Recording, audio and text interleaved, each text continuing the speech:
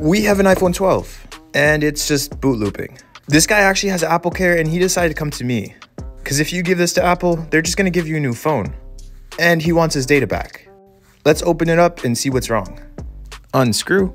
These are a lot harder to open up without damaging. So I got his phone on, it's not boot looping anymore. It was caused by the earpiece speaker as usual, but I messed up. I cracked the screen while opening the phone. There was a small hairline crack and I shouldn't have kept prying, but I did, and that's the result.